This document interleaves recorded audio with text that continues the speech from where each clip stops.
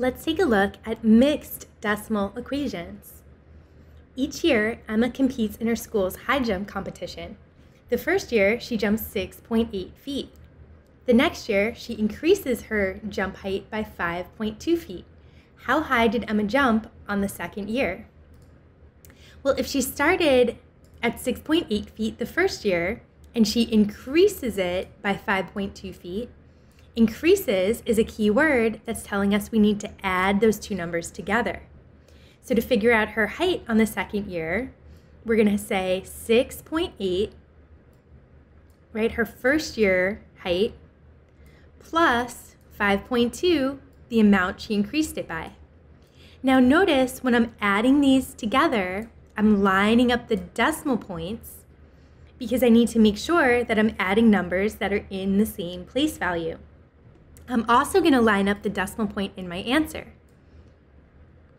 Okay, so when I add the numbers in the tenths place, 8 plus 2 gives me 10, so I'm going to write the 0, carry the 1. 6 plus 5 is 11, plus that extra 1 gives me 12. So she jumped a height of 12.0, or 12 feet.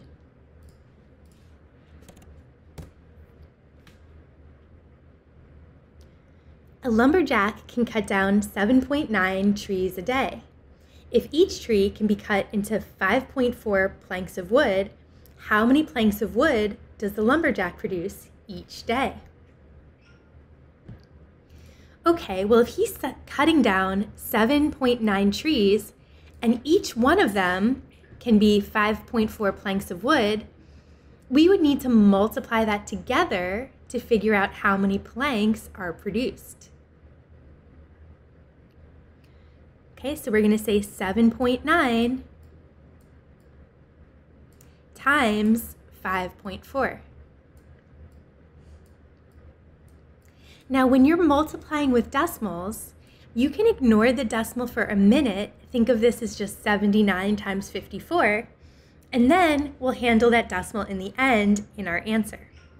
So first, take the 4 and multiply it by both numbers. Okay, so 9 times 4 gives us 36. So we're going to write 6, carry the 3. 4 times 7 gives us 28, plus the 3 makes it 31. Now, when I go to multiply the 5, I have to put a 0 under the 6 to account for the ones place. That shows that I'm multiplying by 50, not just 5. Okay, so 5 times 9 is 45. So I'm going to put the 5. Let's cross this out. That was from the last digit. And put the 4 there. Okay, and then 5 times 7 is 35. Plus the extra 4 is 39. Okay, and just like you would with any problem where you had two digits that you multiplied, we're going to add the digits that we got in each column. So 6 plus 0 is 6. 1 plus 5 is 6. 3 plus 9 is 12. So 2 and carry the 1. And 3 plus 1 is 4. Now notice, remember I said we were going to go back to those decimals at the end. In my original problem, I had one digit after the decimal point here and one digit after the decimal point there. So altogether, 2 digits after the decimal point. So that means I need to make sure that my answer has 2 digits after the decimal point. So this would be 42.66 planks.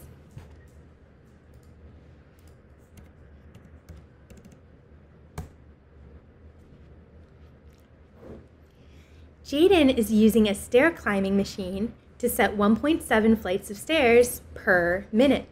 How many flights will he climb in 1 minute? Okay, well, when you see that word per means for each one. So if he's climbing 1.7 stairs per minute, that means each 1 minute he's climbing 1.7 flights of stairs. Since they're only asking us about 1 minute, he must have climbed 1.7 flights of stairs.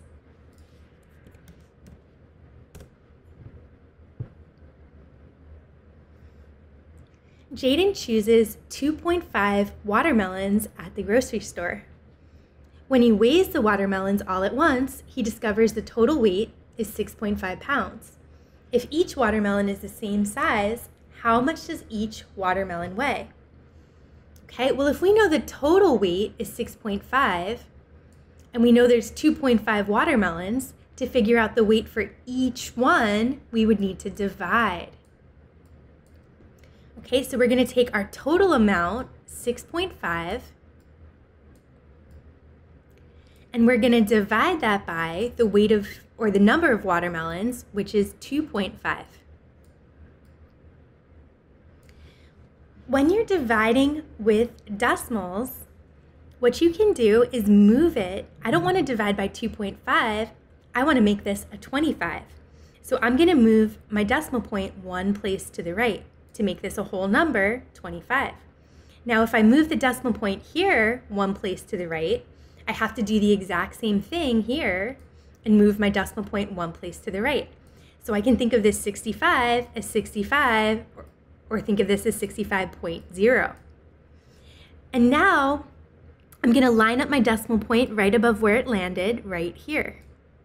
So I don't forget about that in my answer. Okay, well, 25 doesn't go into 6. 25 does go into 65, right? 25 goes into 65 two times. 2 times 25 is 50. So I'm going to subtract that 50, and it leaves me with 15. And now I'm going to bring down that next 0. And how many times does 25 go into 150? Well, 25 goes into 100 4 times and 50 twice, so it's going to go into 150 6 times. Right? 25 times 6 is exactly 150. So when I subtract that, I have nothing left. So that's how I know my division problem is done, and my answer is what you see up top, 2.6.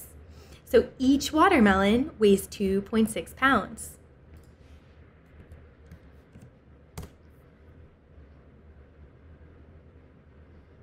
The school band has learned 2 songs for their next recital. The first song is 8.3 minutes long, and the second song is 6.8 minutes long.